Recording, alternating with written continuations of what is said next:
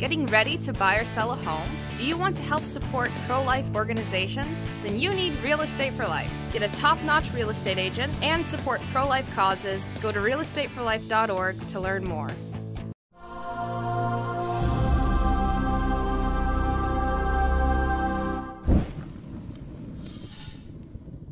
Saint Peter Chrysologus, who is venerated as the Doctor of Homilies. His words help to defeat the attack on Christ's humanity. No doctor has said so much in his homilies in fewer words. In his sermons, he gives central importance to the mystery of the Incarnation, for which Mary, due to her conception and virginal birth, plays a very important role.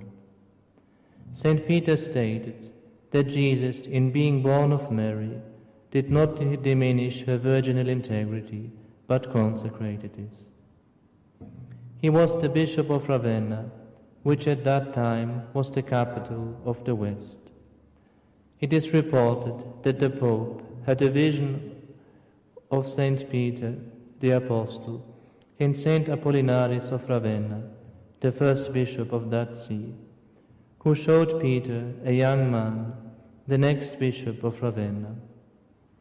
When a group from Ravenna arrived, including Peter, the Pope recognized him as the young man in his vision and consecrated him as a bishop. St. Peter explained biblical texts briefly and concisely. In the history of the Church, there haven't been a lot of other saints, let alone doctors of the Church, who were famed for brief sermons.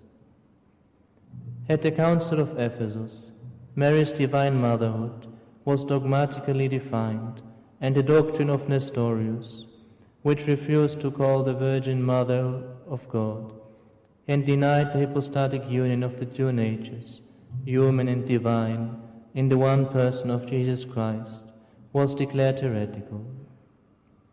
In the following years, another Christological heresy arose, the monophysism of Eutychus, who was fallen into an error opposite to that of Nestorius, for he sustained in Christ the presence of the divine nature alone, and thus denying all the sufferings suffered by the Redeemer in the flesh.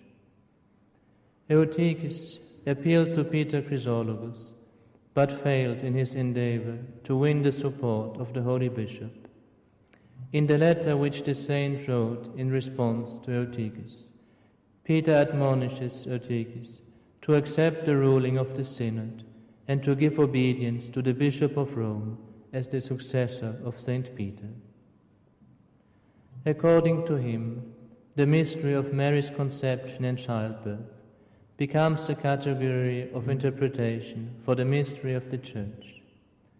Like Mary, the Church also is virgin and mother. She gives birth to her children through the sacraments.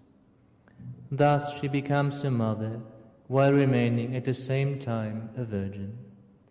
The baptismal font becomes the womb of the Church, and thanks to the action of the Holy Spirit, it becomes fruitful. He also exhorted the faithful to frequent communion, saying, for example, Jesus is the bread sown in the Virgin, lived by in the flesh, molded in his passion, baked in the furnace of the sepulchre, placed in the churches, and set upon the altars, which daily supplies heavenly food to the faithful. Through the intercession of St. Peter Chrysologus, we want to ask for the grace of a great devotion to the Blessed Sacrament and the Blessed Virgin Mary, always faithfully attached to the true Catholic Church. May the holy names of Jesus, Mary, and Joseph be blessed, now and forever. Amen. In the name of the Father, and of the Son, and of the Holy Ghost.